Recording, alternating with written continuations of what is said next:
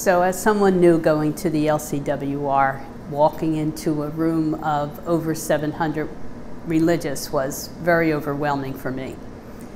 However, once we were at our tables and discussions, what became clear was the significance of our religious presence throughout our country and throughout our world. When sisters talked about their ministries and their missions and their charism and spreading that throughout the world, I was so touched to think that our reach is so far beyond what I could have imagined. As an exhibitor, I was able to attend the presidential speech and the keynote. And in both of those speeches, I think what really caught me was the call to live religious life with passion, and that can be done by all of us at any age, regardless of our circumstances. The invitation to be open-hearted and wide in welcoming all kinds of people and willing to stand for the things that are most important to the suffering people of our world today. I think they were the most important pieces I took away. I think the first thing that comes to mind as being significant is Charlotte Wagner's address. And what drew me into her address immediately was her description of her experience on Universal Studios' Rip Ride Rocket roller coaster. Charlotte was just funny, and at the same time I was touched by her comparison to religious life and to leadership. At the end of her talk, she said she envisions that at the end of our lives we'll look back and say that was an awesome ride. The next thing I would say stands out to me is Pat Murray's talk, and Pat said so much. One of the things she talked about was how consecrated life has changed dramatically. And even though we, the different congregations, are different in our spiritual roots and our traditions and our charisms, we are the same. We are united in our zeal for the mission of Jesus. What was significant to me was that you walked into this beautiful space that was filled with hundreds and hundreds of other women who were about the same thing that you were, and that they represented thousands and thousands of other women behind them. And so there was that very real feeling of not being alone in this, you know, that there is in fact this global sisterhood that was palpably tangible in that space over those days, and that we were all focused really on the same mission. And so it was that expressed understanding that we were in a very real way arm in arm and hand in hand. And for me there was also this very confirming, affirming sense of our own direction statement from chapter. You know, so the focus on relationships, on presence, and on advocacy. So that what gives us meaning, and that was the theme of the LCWR, is the fact that we are still a significant presence in the world. You know, they use the phrase, you know, a moral authority, and that people look to us to be with us, to stand for what's right. And so, you know, our own statements on advocacy for the immigrants in trafficking and in you know, gun control, were all highlights of what was shared over that time with such a solidarity. I attended LCWR Assembly 2019 as a representative for Communicators for Women Religious. We were both a sponsor and an exhibitor at the event.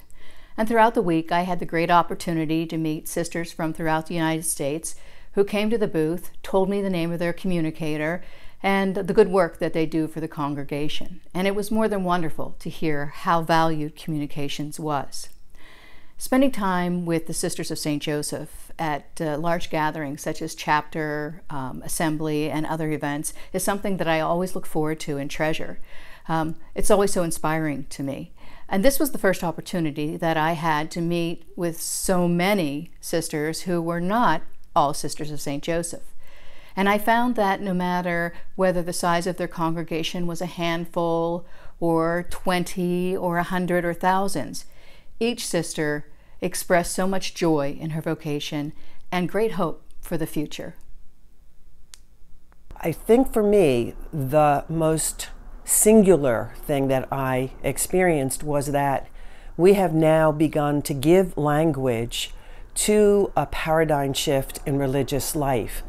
And all of those speakers together, and even the conversations at table, and the emerging future that has been developed by the members of LCWR, are now beginning to identify, maybe not totally what our future will be, but certainly what the elements of our life will be and how they are being articulated.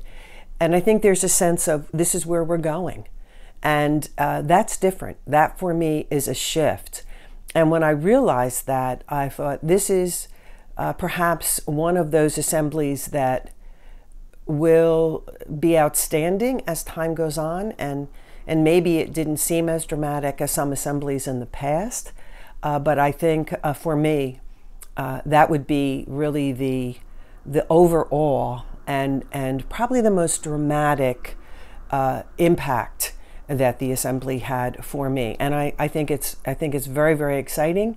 And it seems as if as time goes on, those in leadership will be able to keep working with that emerging vision and not feel caught up in it's this or it's that or it's in concrete. It's not. It's still evolving. And I think that's very exciting. I think the most significant thing for me came directly from the theme, and the whole idea of cultivating a global sisterhood just kind of captured my imagination. And for me, it came through most strongly, I think, in Charlotte Wagner's talk. Charlotte was an amazing presenter, and she just was able to capture both our global realities and give suggestions about our response as religious. She talked about the fear-mongering, the hateful rhetoric, but she also talked about our call to model something different, especially about modeling hope and really gathering together as a sisterhood and facing these realities that we face, but doing it in a positive way, being who we are and facing it that way. And I think she also captured the realities of intercultural living, which so many congregations are dealing with today, and unfortunately we're not, and also intergenerational living, and had some concrete suggestions for us in that. I felt her overall talk really spoke directly to our direction statement from chapter, and that was both stretching for me and affirming for me. So I found the whole experience very hopeful. And even Charlotte's question at the end, if you haven't heard it, I would suggest you listen to it. She asked us if we truly believe that our congregations are where God wants us to be today. And I think the message for her is we are women for these times, and we should find joy and hope in that. There were so many significant moments, but here's the one that seems to fit for today.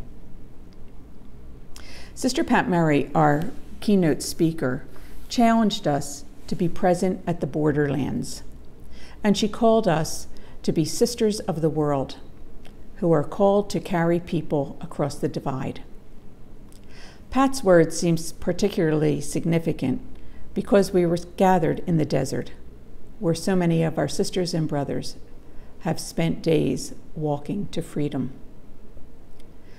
Sisters, I must admit that it was also with a grateful heart that I considered the many ways the Sisters of St. Joseph of Philadelphia responded to the needs and continue to respond to the needs at our southern border. We sent sisters to volunteer, we sent donations, we continue to work steadfastly for just immigration reform and for a call for the outpouring of compassion for our sisters and brothers who come to our borders. And of course, we pray. All of us are doing something at the borderlands. Pat concluded her remarks with a question. Who are we called to be? This seems to be our forever question, as daily we try to live into it anew. Pat suggested that we are called to be open to the simple acts of encounter and communion, both near and far. Doesn't that sound like our desire to build relationships and to strive for unity among all people? I hope that each of you will have the opportunity to view these presentations from the LCWR Assembly on your own, so that you too can be as inspired and challenged to live our mission anew. Thanks for all you do to live our mission and to be an example to so many of God's love.